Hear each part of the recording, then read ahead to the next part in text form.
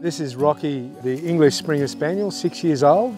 I've had him now since he was 8 months old, and Rocky's been trained to find 4 different scents.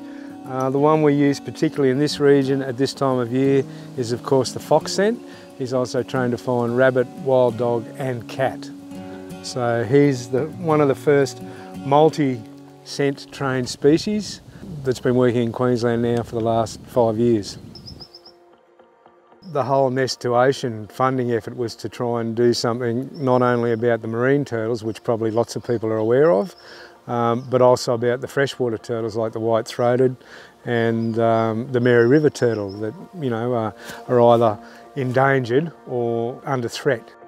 What we work on is the pest side of things, so we're particularly interested in the pressures put on those sort of species, the turtles, both marine and freshwater, by introduced pests, and particularly this time of year, the European red fox. We started off at Monrepos.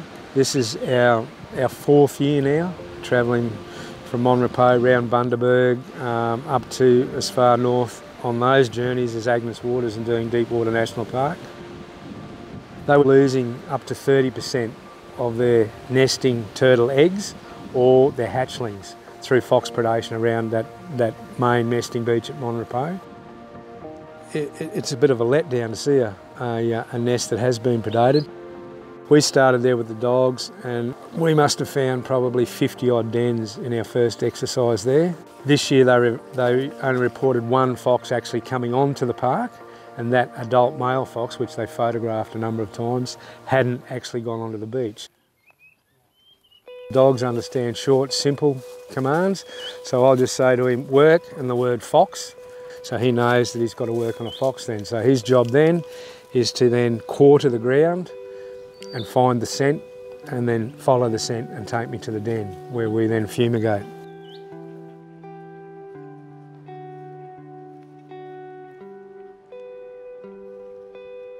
There's only one approved fumigant poison for foxes, and that's a product called Denkafume. I'm licensed to hold it, to carry it, to purchase it and to use it. And it's basically a cylinder of carbon and sodium nitrate, which when lit with a fuse, burns a very heavy grey smoke, which is carbon monoxide. Whatever foxes are inside the den, just peacefully go to sleep and are euthanised that way. If you talk to all the people that I've worked closely with in those groups, they'll all agree that the dogs have been the most effective tool to quickly find those dens and to decide whether they need fumigating or not. And that's made evident by the fact that Monrepos, where we first started, now hasn't had any foxes on the beach in 3 years, has had no predation on turtle nests or eggs for 3 years. So I think that's proof enough that what we've done together is working. We've not only knocked the population down to a very, very manageable level, so they're nearly non-existent, we've also taken the memory of turtle eggs or turtle hatchlings as a food source to that fox population.